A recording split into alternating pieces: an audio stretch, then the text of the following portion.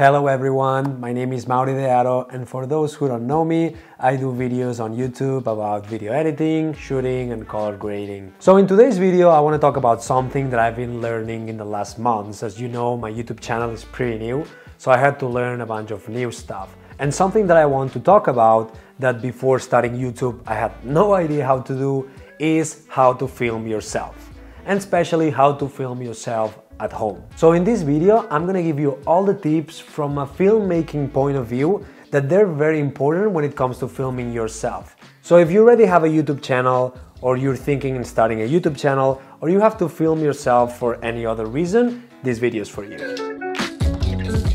Tip number one. The first thing I think is the most important when it comes to film yourself when you're alone at home like me right now. You have to be able to monitor yourself. And by that I mean that you have to be able to see yourself when you are recording. And the way to do that is either to have a camera that has a flip screen like my Canon EOS R6. That is the best case scenario. If you don't have a camera that has a flip screen, it's gonna be very complicated for you to be able to frame properly and look at yourself while you're recording. Now I have to mention that there is also other options in case you don't have a flip screen. One of them would be to buy an external monitor, like a small HD for example.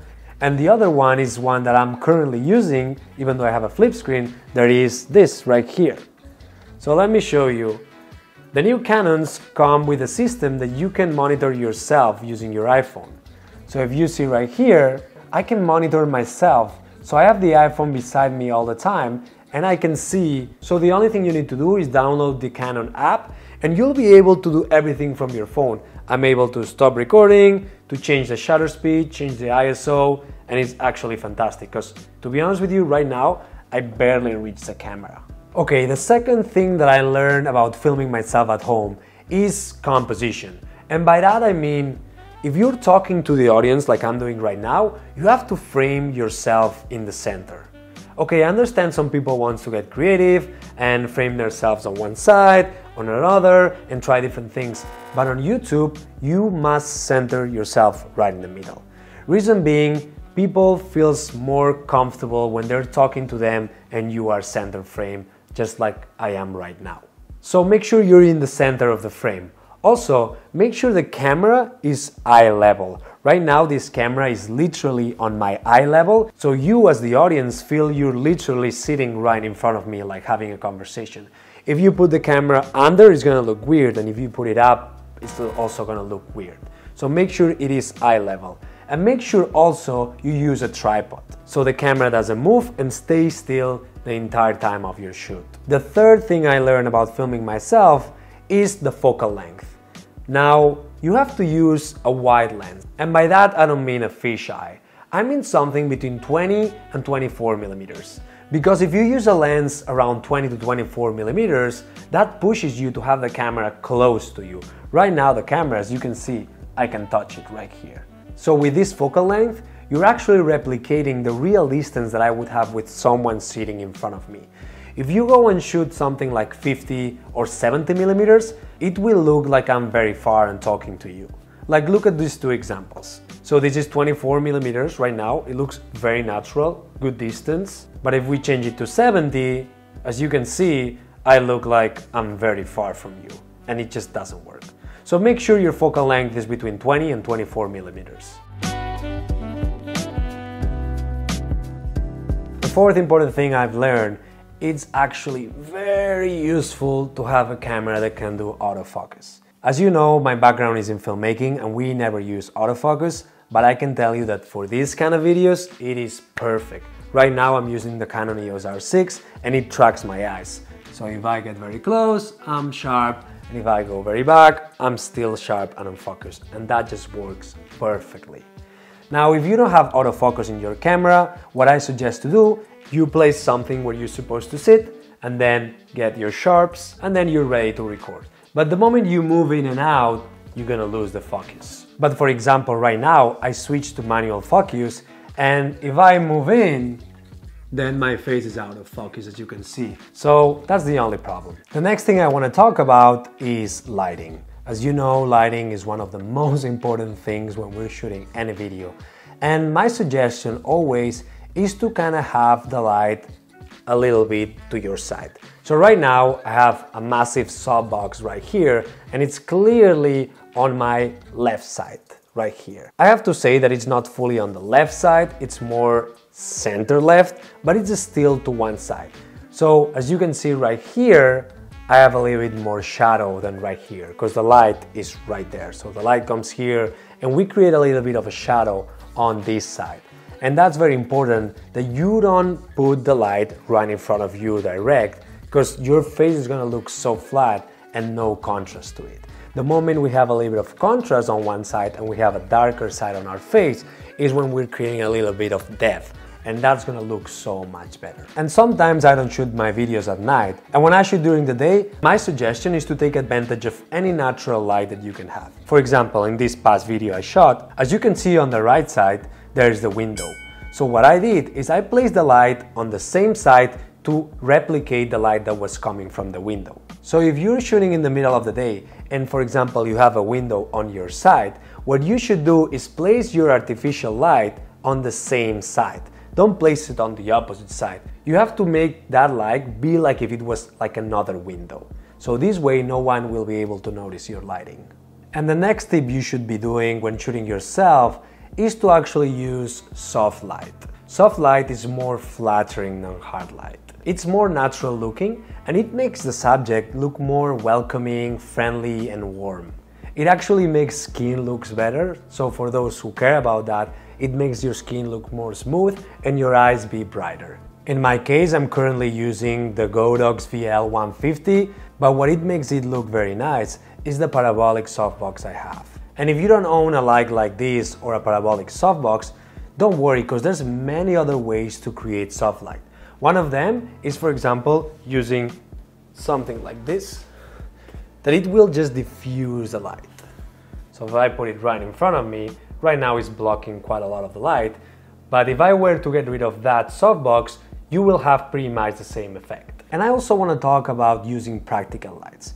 Practical light is any light that you actually see in frame. For example, that light over there, this light over here, or that light over there. And I wanted to show you these new lights I just received from the company Pixel HQ. I have them right here. So this is the RGB Video Light G3, and basically with this light you can attach it to your camera or you can use it as a practical light, and that's what I'm actually doing. So what's really cool about this light is that you can actually change the color temperature and intensity, and it's really bright. Like this is 10%, 25%, 50%, 75%, and 100%. As you can see, this is very, very bright. And it also has like different modes that they're pretty cool. So you can basically go here. This is supposed to be police, so you can replicate police. Pretty cool.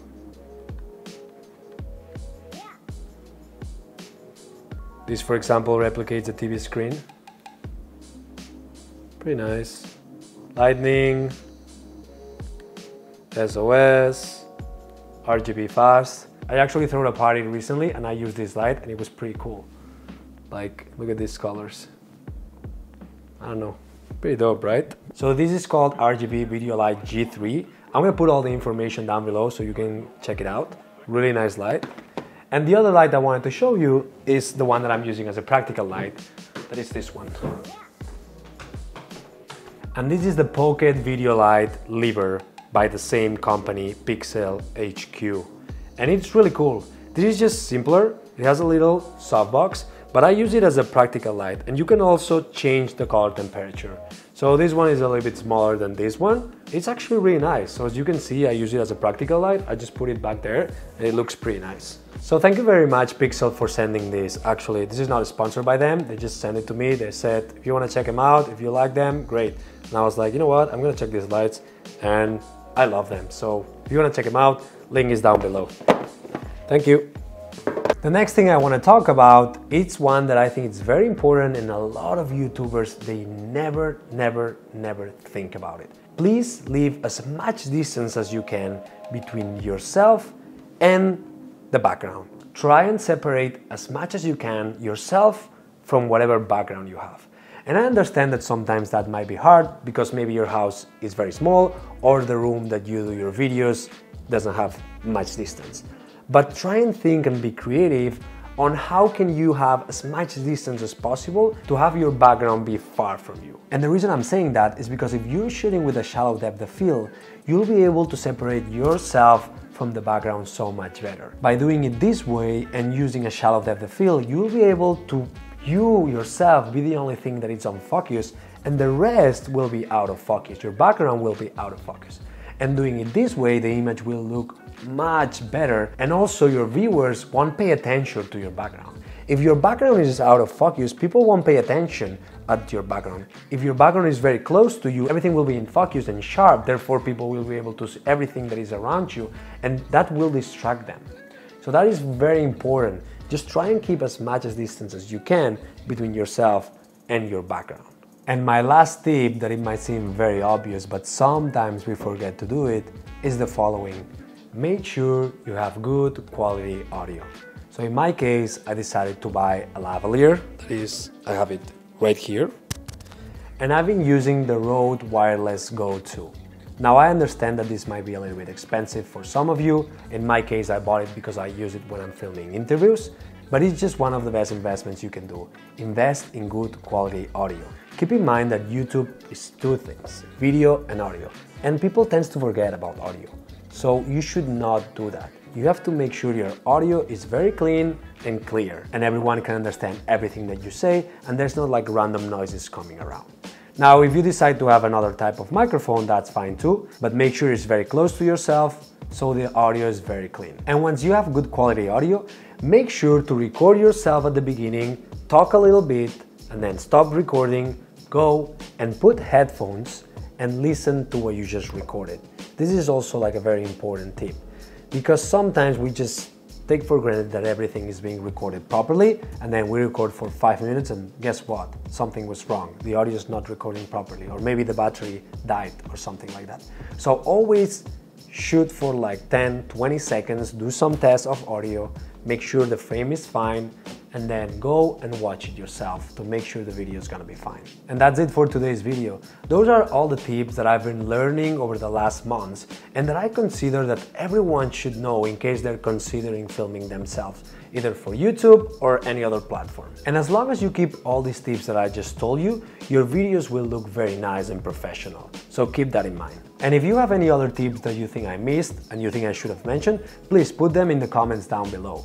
And as always, if you like this video, just give me a like. It actually helps me a lot to grow on YouTube. And if you like this kind of content, hit the subscribe button. And I'll see you guys very soon.